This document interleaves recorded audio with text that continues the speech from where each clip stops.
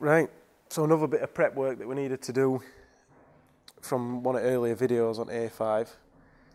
If you remember, we'd said we couldn't get the rear toe where we wanted it. We had just tons of toe in, which obviously because it's lowered, it pulled the arms in. We needed adjustable items, so we got these hard race ones. So these are adjustable, so we can get whatever we want, which is should be good.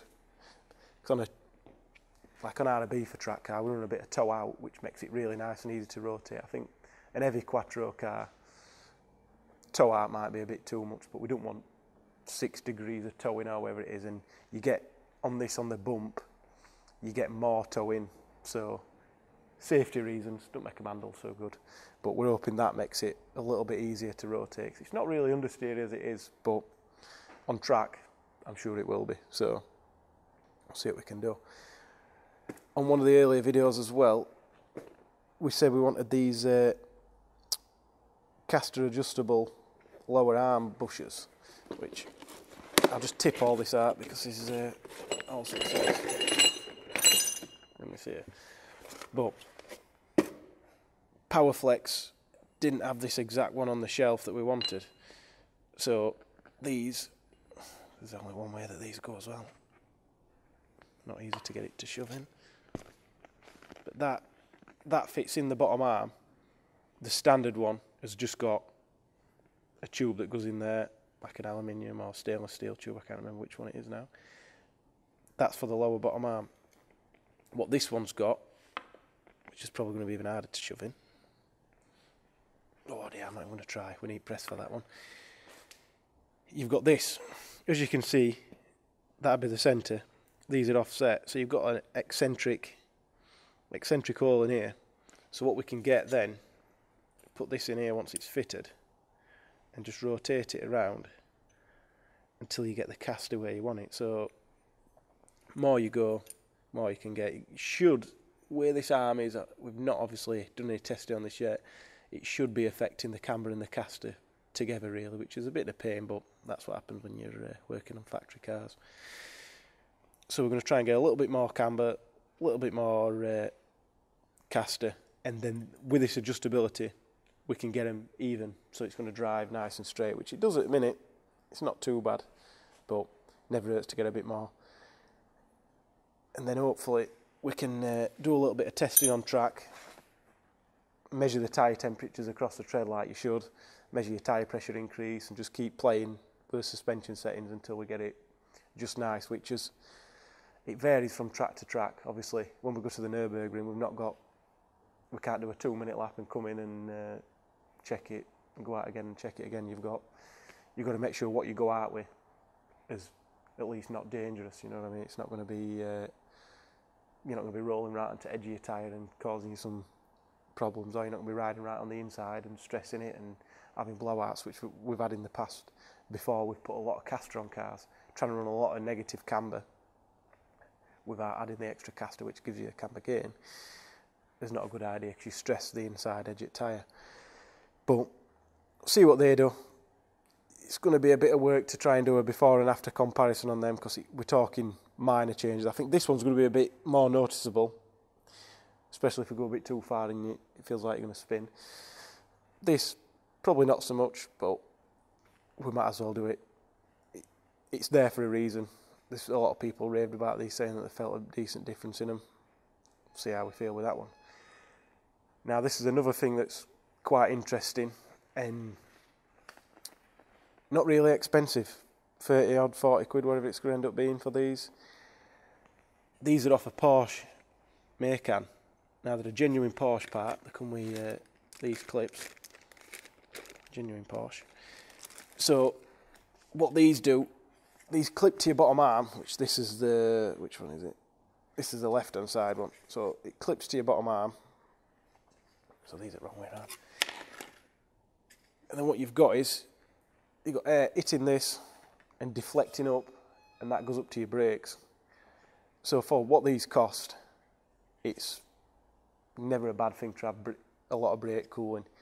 I think a lot of people that's been on track will say this, that they've had more times where the brakes have cooked than they've had where they've had too much cooling and they're not up to temperature. Usually after you press them twice, your brakes are up to temperature, no matter what pads you've got. Some people, you've got race pads that take forever to get up to temperature. Not when you're on a track day or a race day. A couple of presses, they're up to temperature. So we're going to do this. We're going to try if we can. There's definitely not enough room with those brakes, but we're going to try if we can to get some actual scoops going to the centre of the vanes, because that's where the air wants to go. There's no point hitting this at the back of the caliper or at the edge of the disc, the outer edge of the disc.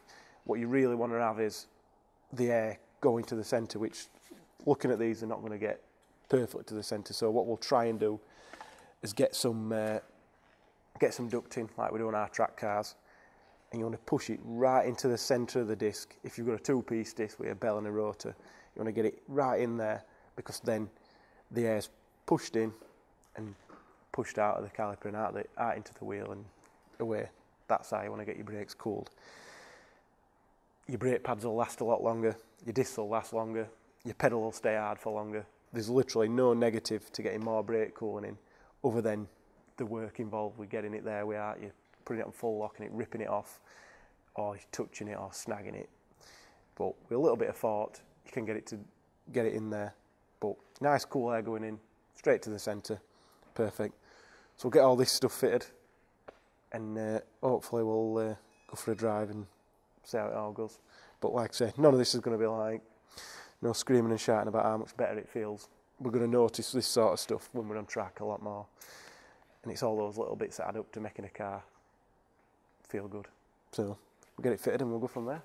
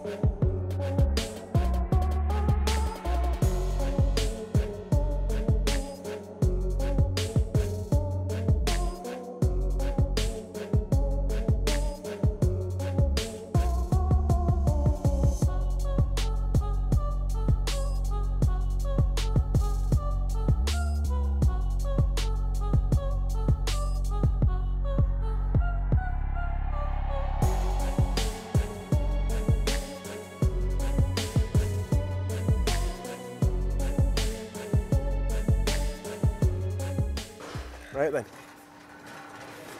this is the adjustable bush, so we've put it at the minute to maximum caster. So we've pushed the arm as far out as we can get it. We've made the arm as long as we can, so it's pushing the wheel forward. This is your little adjuster that you can get in and adjust it. So when the bolt's loose, you can just twist that, and it's eccentric. So the original bush that was in there was this one that's centralised. So we've took that out, and now we've got the eccentric one in to push the wheel forward and a little bit out as well. So we've got a little bit of camber, but more caster than camber. So what we'll try and do, we'll get it on the four-wheel alignment ramp, and we'll do the front and the rear. So the other thing we've done on here at the front, we've put these ducts on here. So these clip onto the track rod. So they don't actually go on the bottom arm like we've got an RB for track car. These actually go onto the track rod, and they just clip straight on. A little bit of die grinding on the clip to get it to just clip in nice, but the other side fitted fine. This one, Dan broke a couple of clips, and away we go. So we might send a couple of spare ones out with these, because the clips are pens, so we might stick just an extra couple in there. So if anybody gets them, they wonder why there's 4 clips or 3 clips or whatever we end up sending, just in case you break one. It's not worth it.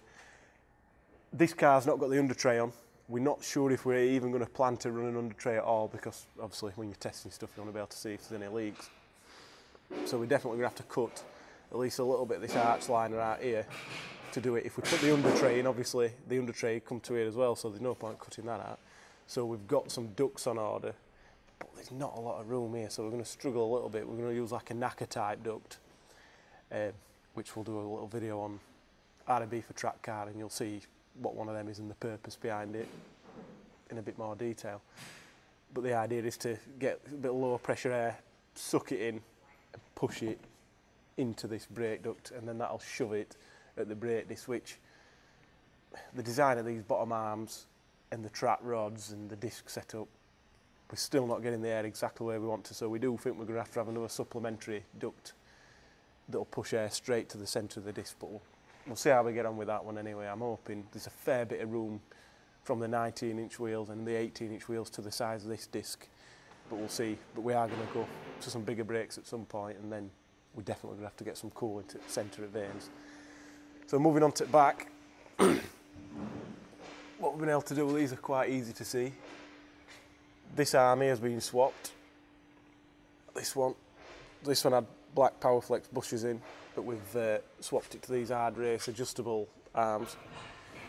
So this, at the minute, we've set it just a little bit longer than the standard arm, just so it pushes the wheel just a little bit further out to get rid of the toe in, because we had like something stupid like 6 degrees toe, like 5 or 6 degrees.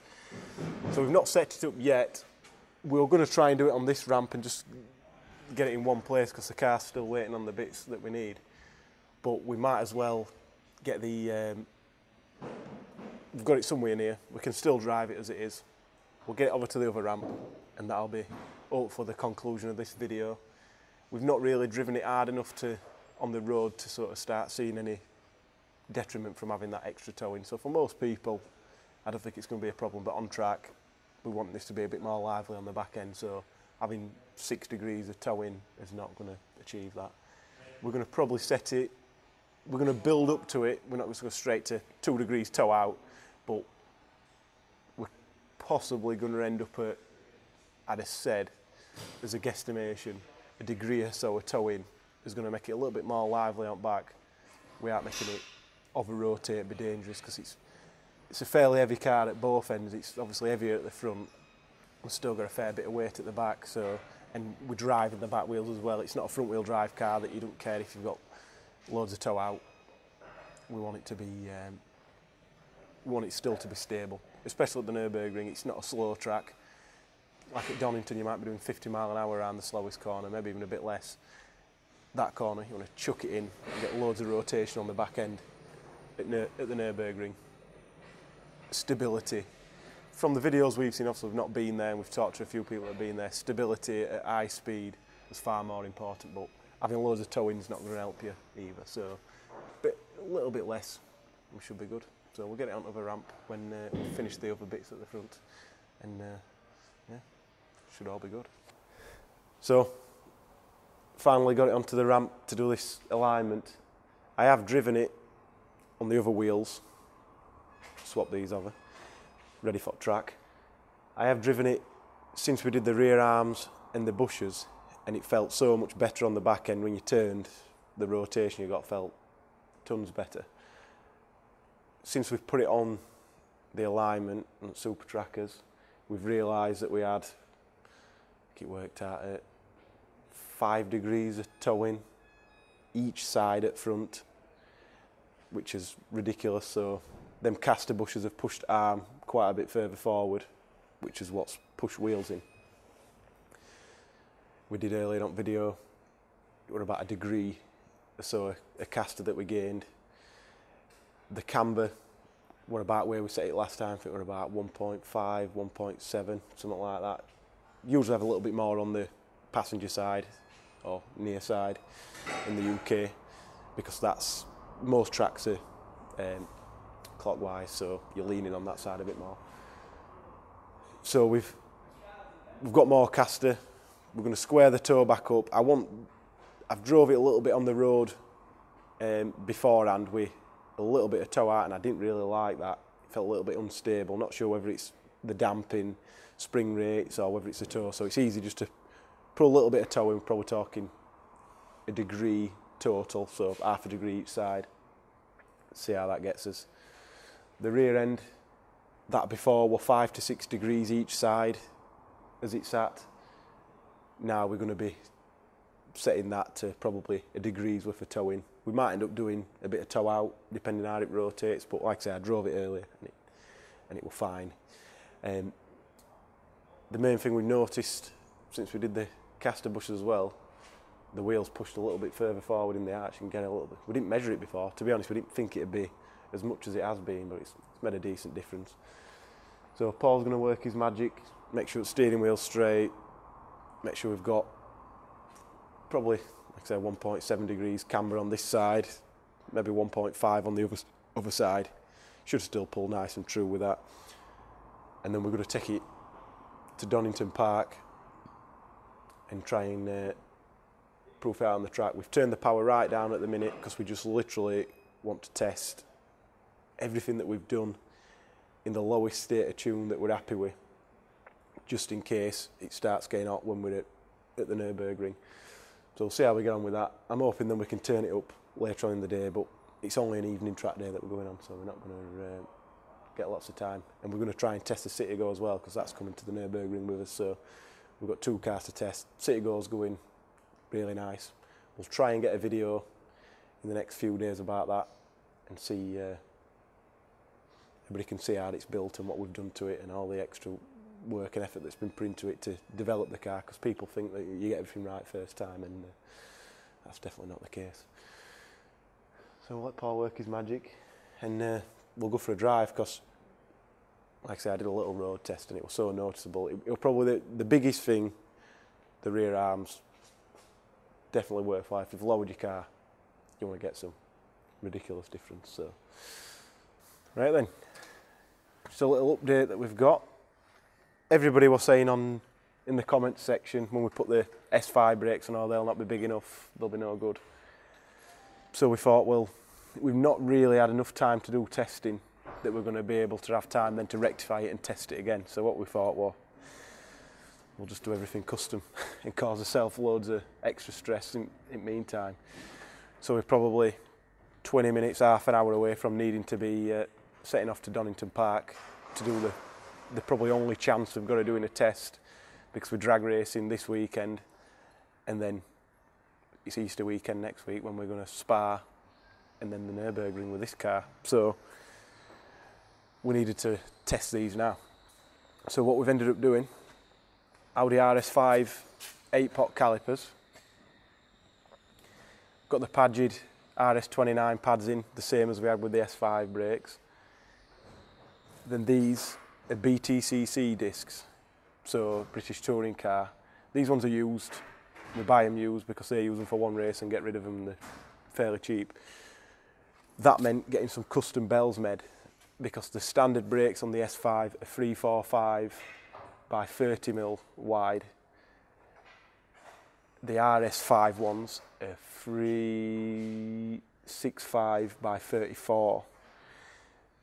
So these ones are a little bit wider and a little bit bigger. They're 368 by 36. So they're a little bit tight in the calipers.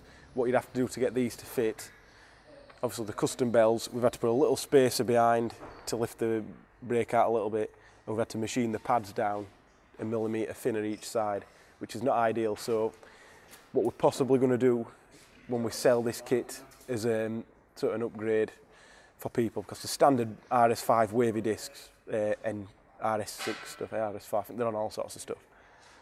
They're rubbish. They warp for fun. You take them on a track, you'll definitely warp them anyway. We've warped them on road loads of times when we've had them on cars. That's why we didn't want to use these. So then we said, right, well, we know the calipers are good. They're a fairly straightforward fit and they're fairly readily available. The discs, they're easy to get. Let's just make some bells and some spacers and get cracked on. So these are fitted now and they're ready to rock, and we saved, it's roughly just over 2.5 kilograms per side. The calipers there, 1.2 kilograms lighter each, which going from a 1-pot to an 8-pot is pretty good going. And then the discs, they're 1.5 kilograms per side lighter. So it's the weight's coming out where you need it. Obviously the rotating mass from the disc, ridiculously better handling. So we're going to drive this down, and hopefully we're testing these on the way down, basically. So we're going to test these on the road on the way down. If we have any problems, we've still got the standard stuff, which these are the standard S5 ones. So See, fair difference. I don't know what's going to be the best way of comparing them, but there's a fair difference in size. And obviously the caliper, that's a difference in the calipers. So, fair difference. These are cast iron, they're aluminium, so that's where the weight saving comes from, even though there's more pistons and stuff. So all in all, this should give us a lot more braking force, last a bit longer, and we're bleeding this through with RBF 660 fluid, which probably a bit overkill for this car, but we know it works on our race car, so we're going to use that. And as you can see, we've got the wheel studs on there as well. So we've got them on so that the wheel change at the track are a bit easier. And we've got the Nankang NS2Rs on the 18 by 9 inch wheels. So we'll get to the track, take it for a run, and hopefully everything don't go wrong. So we've got tons of upgrades that have not really been road tested too much. So we've detuned it a little bit. I think we're 310 horsepower or something like that to save the clutch. We had to drop the torque quite a bit and the power quite a bit just to stop the clutch slipping until we get that sorted.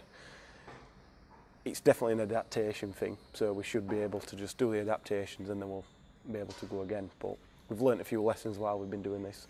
These are a lot more finicky than the DQ250s and DQ500s.